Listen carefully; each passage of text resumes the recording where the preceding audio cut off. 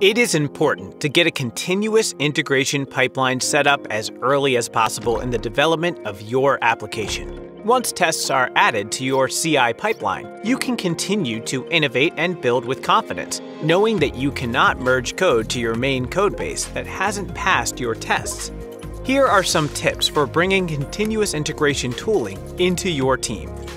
Make sure everyone is on the same page with respect to what you're trying to achieve by introducing a new tool.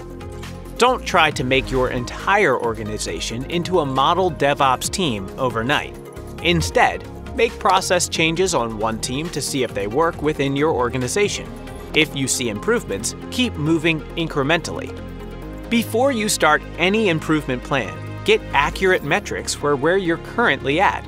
For example, our dev cycle takes X amount of time. Then, after a small amount of time, you'll be able to see whether it's been effective and pivot as necessary. Do not try to automate everything, at least not all at once. One misconception about DevOps is that all the infrastructure provisioning and the configuration management must be done automatically. This is referred to as infrastructure as code. But automation is not the solution for everything. Some things work better when they are manual. With other processes, you have to start the manual way to figure out what the best solution for automation actually is. Continuous integration is not just about implementing a new tool. It is about changing how the development team works. It's a new mindset.